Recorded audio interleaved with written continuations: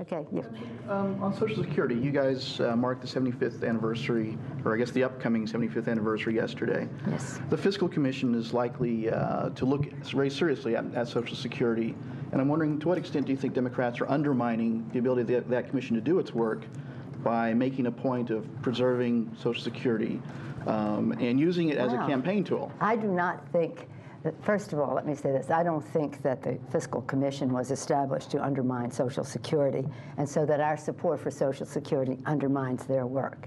This isn't political. This is who we are for 75 years or longer. In preparation for the passage of Social Security, this has been a value system for us, for our country, and certainly a priority for the Democratic Party. We stood proudly together on the steps of the Capitol yesterday to declare that as we observe the 75th anniversary of the establishment of Social Security, that we are here to preserve Social Security and make the clear differentiation. The Republicans in their budget have the privatization of Social Security. Democrats want to preserve Social Security, Republicans want to privatize it. We are for ensuring Social Security. They will enable social insecurity. So that's where we are. In terms of the commission, certainly we all agree that we need to reduce the deficit, and that is a responsibility that we have. You all know how much pride I take in being a mom and a grandmother, and I have no intention of leaving my children or grandchildren any debts.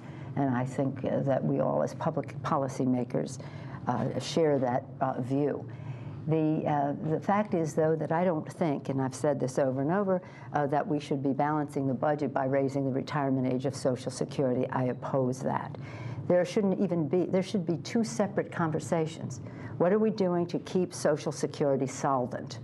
Let's discuss that. What are we doing to balance the budget? But let's not say that we should balance the budget by making the Social Security age, raising the Social Security age.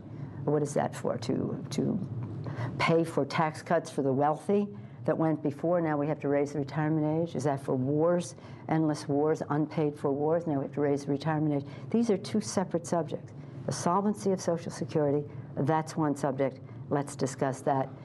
Reducing the deficit, it's a different subject. Are you hamstringing the commission, though, by saying that there shouldn't be, they can't even consider an increase in the retirement age? Well, I would certainly hope so, but I don't think I will have that impact. That would be my goal, but I don't think I have that much influence on what they do. They're an independent commission appointed by the president. In their role, they have to do what they have to do, and if they want to put everything on the table, I think that our seniors will fare very well. Because what are we talking about here? We're talking about how we create growth to increase the revenues to come into the federal treasury. And the growth, that's one way to reduce the deficit.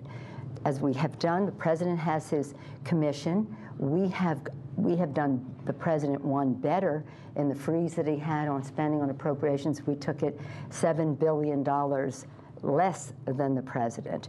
We have pay-as-you-go as the law of the land. When I became Speaker, we made it the rule of the House, and now it is the law of the land under President Obama. We have cuts. I've asked for all of the cuts from the appropriators, and their bills are coming through much lower than before. So there are many ways, whether it's increasing revenue, reducing spending, establishing priorities, eliminating waste, fraud, abuse, duplication, obsolescence, harshly subject every federal dollar to the harshest scrutiny. But let's not start by raising the retirement age, balancing a budget. A deficit was created by giving tax cuts to the wealthiest people in America. A deficit that was created by having these unpaid wars. Deficit that was created by having laissez-faire recklessness on Wall Street that increased the revenue stream to the Treasury enormously, which reduced the wealth in America by $17 trillion.